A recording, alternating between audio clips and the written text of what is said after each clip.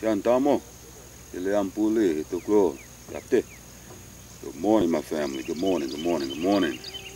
Wanted to just do something out of the ordinary. Hopefully by now you guys have gotten a chance to see a couple of our videos and see how we are, at least somewhat. Because fully, unless you're with us, then you really don't get a chance to know us. But wanted to, basically so far share with you guys our interaction, our family, how we interact with each other, how me and my wife interact with each other, and how I interact with my children and stuff like that. But more than anything, if you didn't get a chance to see anything else, you see how country we are. Very country, we're very country. Some people say that's a bad thing. I say it's a good thing. It doesn't bother me. When we need to be articulate, we're articulate. We speak and use certain words, and we can use certain words. And when we need to be around our people and speak slang, we know how to do that as well. But for the most part, what you see is, pretty much what you get for us, and straightforwardness and laughter and jokes in most of our lives, especially me and my wife. We try to find humor in life because things are so serious these days. Things aren't like they were 30, 40 years ago, growing up as children. Things have changed. But for the most part, I got a request to well, several requests. I'm not gonna say a request. I've had several questions posed to us, and questions requiring my opinion or my views, and they range from all type of things. Because we haven't had a chance since the very first video I did, which is the introduction video to why we're doing this, really to sit down and talk and get past the obvious things.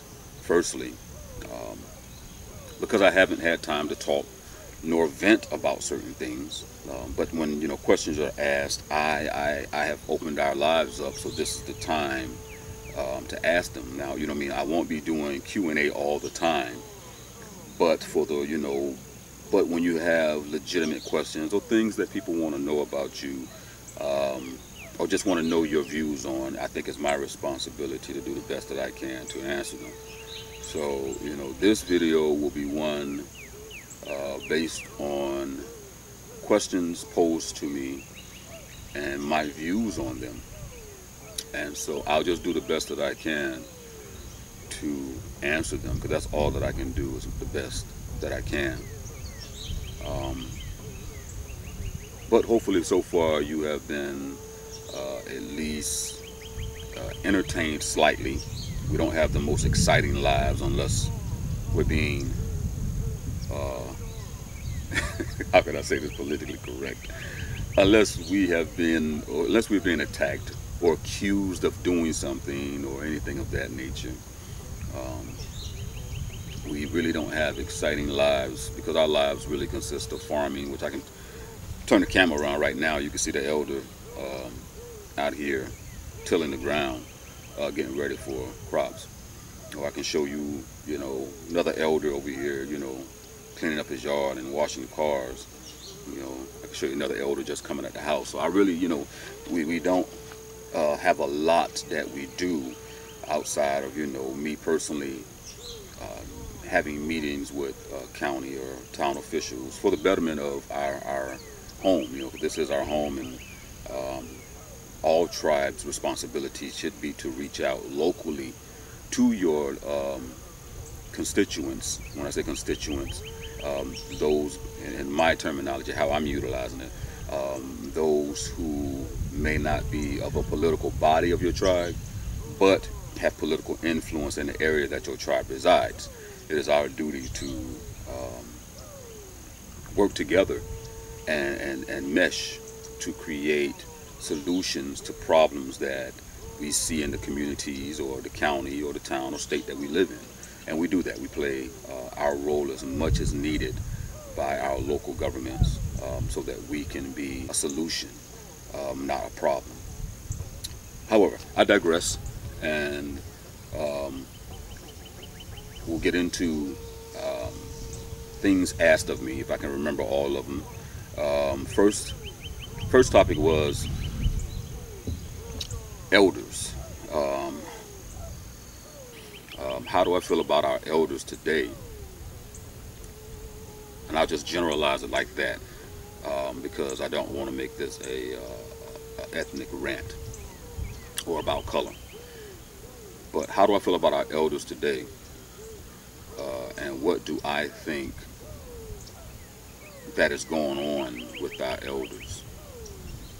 So first thing I want to say is that my views on our elders today varies, because I don't want to subject all elders to this particular answer.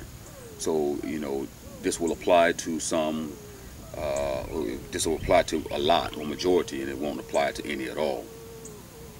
But I think that our elders are losing themselves. I think they've lost themselves. And I'll give you an example to what I mean by lost themselves.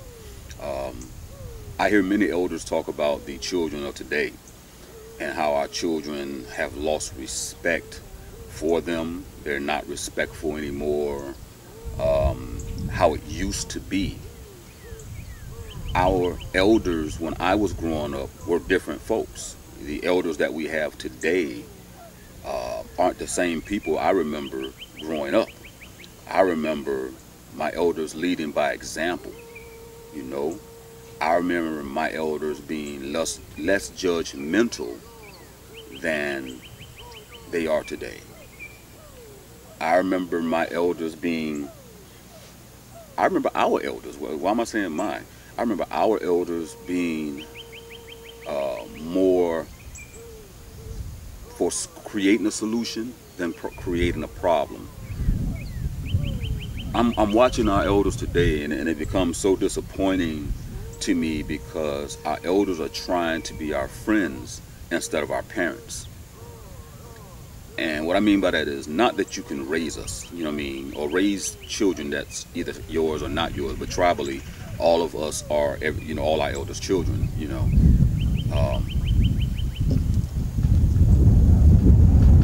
Thank you. So we call this signs. The wind just picked up. So I'll make sure that I'm very careful of my words that I use. They will give us sound advice, knowing that if whatever advice they gave us, we may or may not listen. But what our elders did was they became the best examples for us. We don't have that these days. I'm witnessing our elder men trying to be our age or my age and younger. I'm watching the men dating my daughters, And I'm not saying this didn't happen in the day. My grandmother, my great grandmother, was married at the age of 13, but that was then. That was back then. That was acceptable then. That was when the Creator said that when our views as a tribe, it was when a young lady had her her cycle. It was her time. She was considered a woman, and I get that. But we live in a day and age these days and times where you should know that way no more. You can't be trying to date your granddaughters. But I think that is 80% of the problem, that we've forgotten how to be parents. And our elders had those men in their lives. They had those strong men that worked, until they were 60, 70, 80 years old, man. I remember, man, me and my great uncles and my uncles, they worked until they died. There was no excuse for them. Now I have to hear elders and people who are just old. I'm not going to call them elders. People who are older than ourselves now use excuses. Well, I've paved my way. I've done all of this before. For them, that's reason not to do anything else from this point. And I think that's unfair. I think it's unfair because life gives us tasks every day. Life is a task. I'm witnessing elders who don't even speak anymore as friends. I'm witnessing people who used to be brothers and now treat each other like, you know, they never knew each other. So yes, I can say our elders have lost themselves. And I grew up around elders who was you know, like, damn talk, let's work, let's do it. So, you know, I do think that we are losing our elders. And I think that our elders are losing our ears. I think they're losing, you know, we no longer can hear them because we all grew up as adults knowing what elders did, what they were like. And I think those elders at the time, who were probably around my age now, who grew up, you know, lost their way at some point in time, to where now they are the ages of our great uncles and their uncles. I think they've lost their way. And not all of you have lost your way. I'm just saying that a lot of our elders have. Our mothers stopped wanting to be mothers. The women no longer want to be mothers. Everybody want to be independent. You know what I mean? This is not the time for us to now be selfish people. This is not the time for our elders to decide they need to live their lives. You've been living your lives the whole time. Most of you grew up in the 40s and 50s and 60s. You know what I'm saying? You were, you know, the movement. You know what I mean? You guys were introduced to, you were living your lives, and you came from a time to where your predecessors couldn't do that. I really feel like we as a people have forgotten that only 50 years ago, people of color were being hung. Native Americans were still being hung. Native Americans were still being, you know, ostracized. We have gotten so comfortable in today's society that we forget it was only within the last 50, 60 years that these things happened. So we forget so quickly, we've forgotten so quickly. I think it has hurt our people as a whole, especially our elders. And we need you. I need you. You know what I mean? I'm a person who prides himself on being able to talk to my elders, you know, and being able to go to them for advice without it being an ulterior motive, without it being something that is devised to systematically sway me to one side or another side. You know, we need you. So, you know, my answer to your question is, you know, I think we're losing our elders.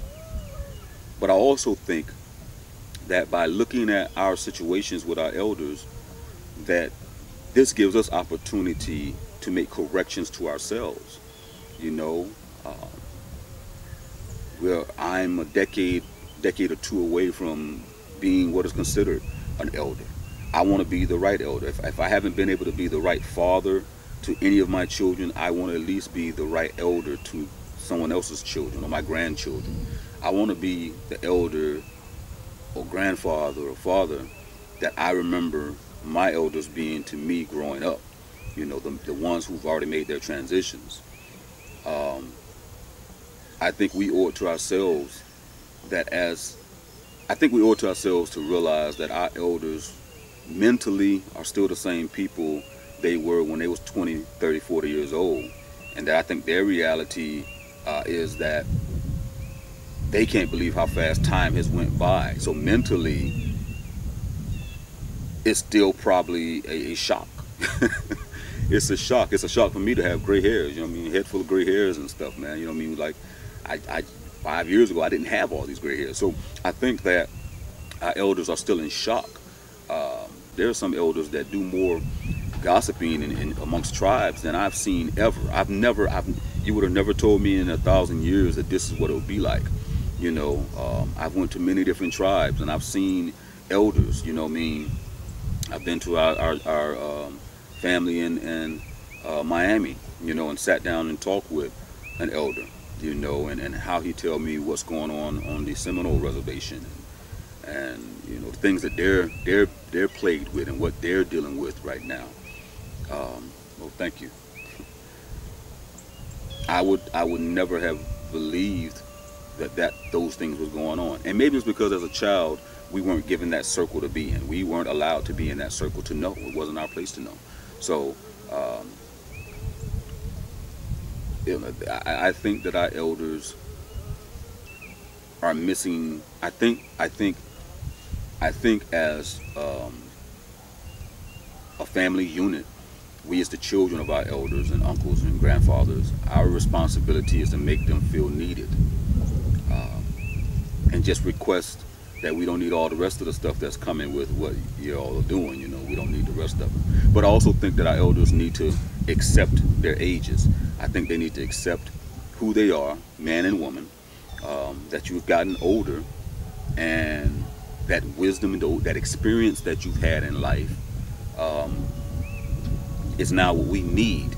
You know what I mean? Whenever there's a time, you know, I hear people say that if they had a chance to turn back time, what they would do different.